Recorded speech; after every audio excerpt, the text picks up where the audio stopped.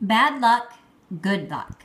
Phil broke his big toe and had to stay home from school. One morning, a radio DJ called his house. "What colored is Clifford the dog?" he asked.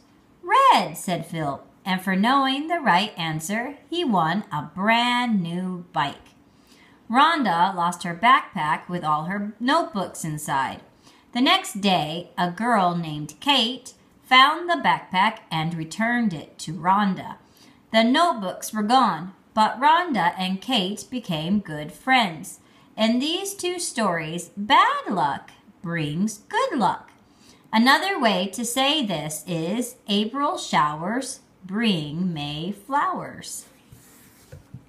Questions. Why did Phil have to stay home from school? Now, Phil broke his big toe. So, he broke his big toe. Phil would have won the bike even if he had gone to school. True or false? Well, I would say that's false because if he wasn't there to answer the question, he wouldn't have been able to win the bike. Who found Rhonda's backpack? Phil, Kate, or the radio DJ? Should be Kate. Kate found the backpack.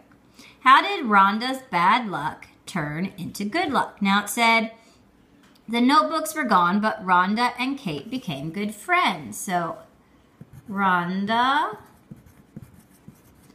and Kate became good friends.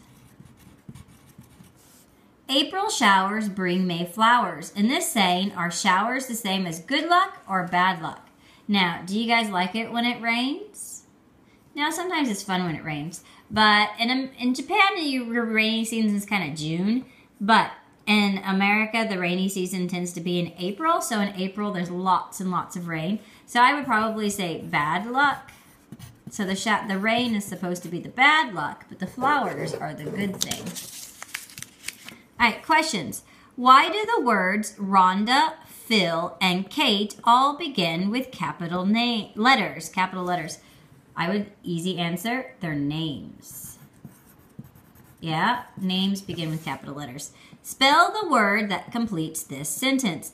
Phil broke his big, do you guys know what he broke? He broke his big toe, T-O-E, which should not be written as one word. Notebook, good luck, backpack.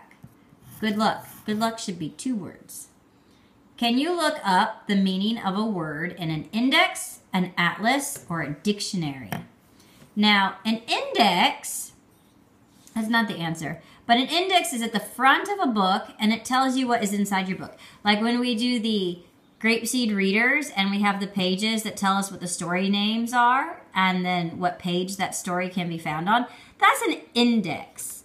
An atlas is a big map. Now, sometimes it's of a city, and sometimes it's of a world, and sometimes it's a country, but an atlas is a type of map. So you wouldn't look up words in a map, you would look them up in a dictionary.